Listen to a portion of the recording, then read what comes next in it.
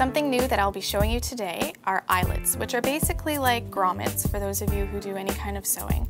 You do need special tools to set these. I prefer to use eyelet setting tools, which is a hole punch and a setter tool. The eyelet setter is pretty sharp and it'll actually put holes through your tabletop. So you want to put something underneath to protect your surface. Then you want to position the hole punch where you want your eyelet to be. And then what you do with a hammer is you give it a couple of whacks, and that makes the hole in the page.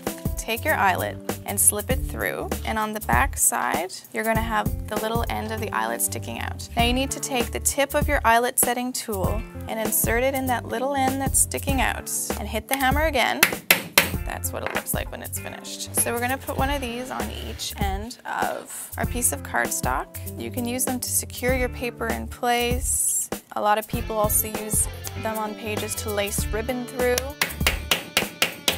So now that we've got our title block done, what we're going to do is we're going to glue our pictures down onto the page. Now we're going to be using this pre-cut title, and in order to make it just a little bit more interesting, I thought that we'd put some 3D adhesive underneath, what we call pop dots, which are basically little foam squares that have a little bit of thickness to them. So you can make any photo or title raise up a little bit from the page, and then center it on your page like that.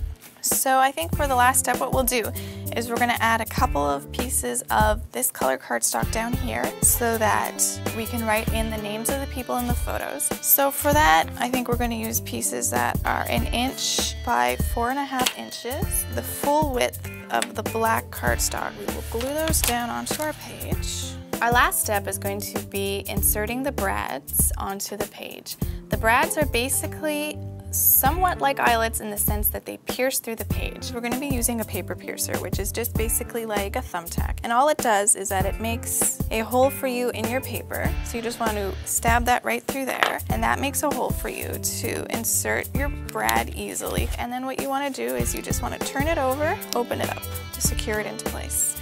So we are going to put one on each end of each of our text blocks here. So now we've completed our page. The only thing left to do would be to add some text into our text boxes below. So now you've seen some more tools and embellishments that you can use on your pages, as well as working with a few more papers and accessories. So you can imagine all of the possibilities that are available to you in the world of scrapbooking.